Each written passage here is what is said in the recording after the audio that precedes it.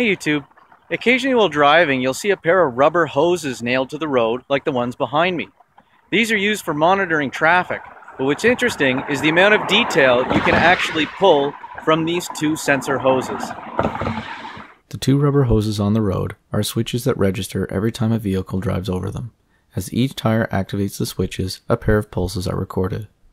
Separating the hoses by a short distance allows them to be used like a linear encoder or like my ping pong ball speed trap. Taking a closer look at the pair of pulses, a number of things can be determined about the vehicle that made them. Knowing how far apart the hoses are on the road and how long it took for the tire to move from the first position to the second, it is possible to calculate the vehicle's speed. By comparing the speed of one tire to the next, it is also possible to determine if the vehicle is accelerating or braking. Once the speed is known, it is then possible to determine the type of vehicle it is driven by. Using the calculated speed and the time between when the tires pass over one of the switches, it is possible to calculate the distance between the axles.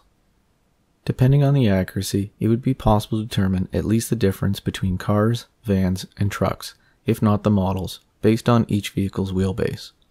It is also possible to classify large trucks and buses based on the number and displacement of their axles. Finally, it is also possible to determine the vehicle's direction of travel based on whether the A channel or B channel records the first pulse. To show this in practice, I have two microswitches with their leading edges 12 mm apart and a number of cars with different wheelbases. By recording the pulses as the tires activate the switches, it is possible to get simulated traffic data.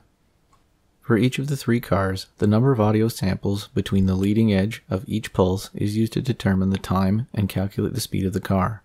Then the wheelbase can be calculated as well. Although the accuracy is low in this model, it can be increased significantly by using faster switches, a larger displacement, and tires that are much larger than the switches themselves. I hope you found this video interesting, and if you'd like to see more like this, check out my channel. Thanks for watching.